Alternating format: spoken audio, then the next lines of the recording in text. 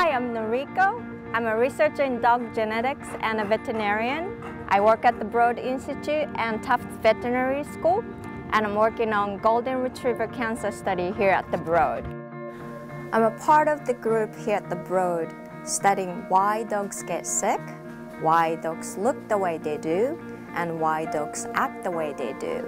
And one of the things we're working on is why more purebred dogs in certain breeds, like golden retrievers, get cancer.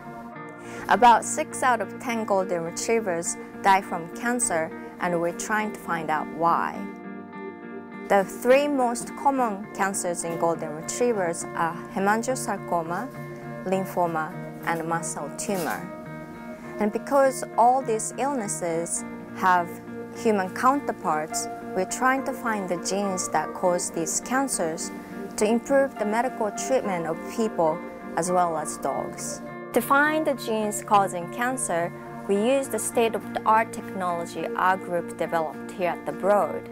Using blood samples from the dog, we look into the DNA found in the blood of sick dogs and healthy dogs. This is Valen. He's almost 12. He's one of the participants in our golden retriever cancer study. As you can see, he's a very healthy, old, happy boy. So he's participating in our study as a healthy control, meaning he doesn't have the cancer. In our golden retriever cancer study, so far we have tested about 500 golden retrievers. Of those 500 golden retrievers, about 200 are older, healthy, cancer-free dogs like Valen, and others are dogs with one of 3 common cancers. We have exciting results from the analysis of those 500 golden retrievers. We are finding genes that we didn't know cause cancer. And here we see the region of dog genome that's linked to lymphoma.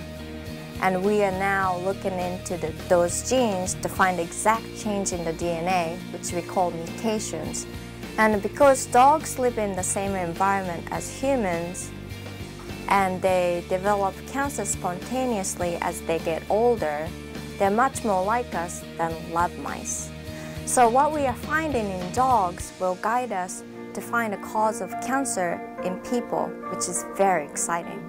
So I'd like to encourage owners of golden retrievers and purebred dogs to contact us and donate your dog's blood sample to our cancer study.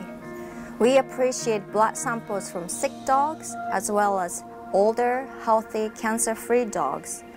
More detailed information can be found at our website.